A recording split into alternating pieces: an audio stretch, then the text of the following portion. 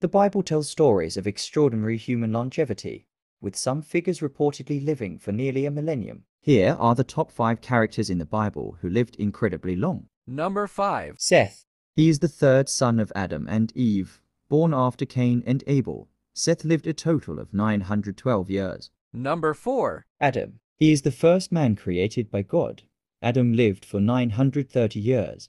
Number 3. Noah. He is the one who built the ark and survived the great flood. He lived for 950 years. Number 2. Jared. Jared is the father of Enoch and grandfather of Methuselah.